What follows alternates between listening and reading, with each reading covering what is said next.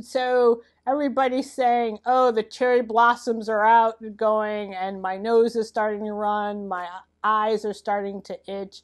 And yes, we are about to enter the spring and allergy season. So one of the questions we get quite often is how to differentiate between allergy symptoms and, say, COVID or the common cold or the flu. And that gets where we have to pay attention to ourselves. So most people who have had allergies have had them before. So that's actually the best thing is you can say, oh, my nose is running. I have a little tickle in the back of my throat because my nose is running in the opposite direction. And you probably can recognize those symptoms. They probably are not new to you. And if you feel that you need to clear your throat, your nose is running, but you otherwise feel pretty good, that's probably your allergies, especially if it's accompanied by itchy eyes and other things, and they only happen when you go outside. Those kind of things let you know about allergic triggers.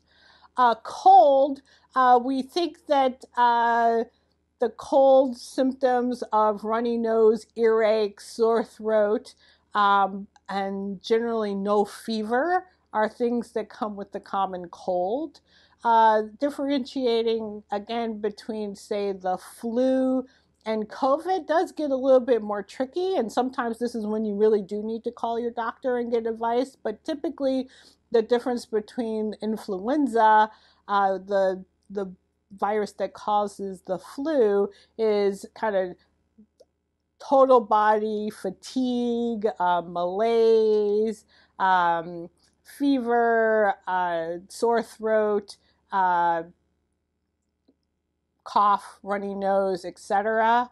COVID is you can have a fever and sometimes quite high, similar to influenza, but really tends to be lower respiratory with coughs and shortness of breath. And the big differential between what we're seeing now is really the shortness of breath characteristic that comes with the COVID that you don't typically see in with the flu. But I think if you have any concerns, you should call your physician. The nice thing that's happening is as we're ending the flu season.